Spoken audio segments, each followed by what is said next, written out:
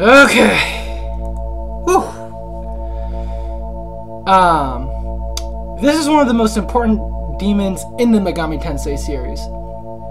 Cerberus is from the Greek mythology, also referred to as the Hound of Hades. He's a multi-headed dog, oftentimes depicted with 3 heads, whose task is to guard the gates of the underworld.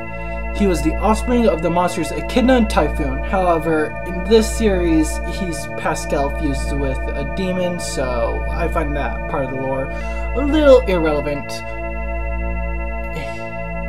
He's primarily known for being one of the beasts in Hercules captured and or killed in his 12 labors, which Hercules had to go through to earn back freedom from Eurythedes, I probably pronounced it wrong, the king of tyrants.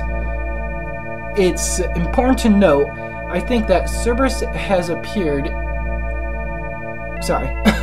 I think it's important to note that Cerberus has appeared in tons of Greek myths and legends, and would take forever to go through all of his lore.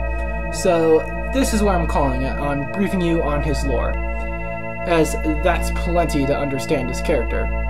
He has tons of different depictions in this series alone, as you may see on the screen. From the Shin Megami Tensei Amo DDS Dictionary. Origin, Greece, the guard dog of the gates of Tartarus. It has 3 heads, a snake's tail, and is the son of Echidna and Typhoon, god of storms. It viciously attacks both the living who near the gates and the dead who try to escape.